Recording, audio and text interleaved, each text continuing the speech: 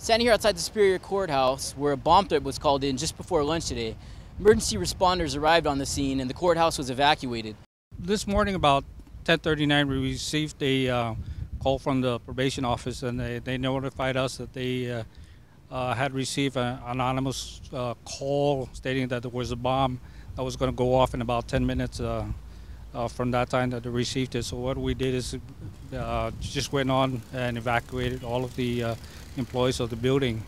We notified the first responders, 911 and civil defense, and they sent over a K-9 team of bomb dogs.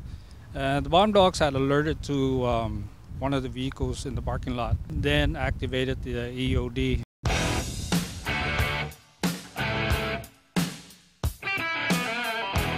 The dogs detected an explosive scent on one of the vehicles in the court lot. All of the roadways surrounding the courthouse were blocked off, and officers were rerouting traffic to maintain a safe distance.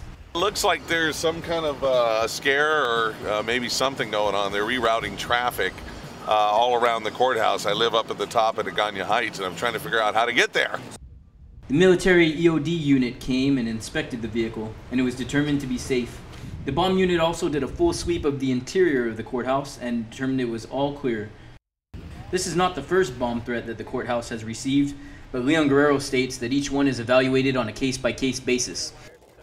With this latest threat, the caller gave everyone 10 minutes before the bomb would detonate, so they had to evacuate the building and act quickly.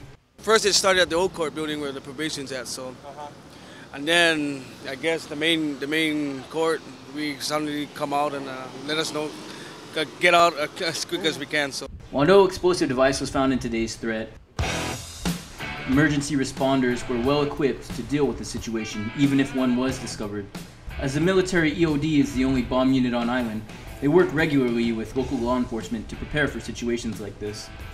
Thanks to joint efforts of local and military responders, no one was injured and the situation was defused as soon as possible. Keeping it local for Guam News Watch, I'm Kristen Pinko.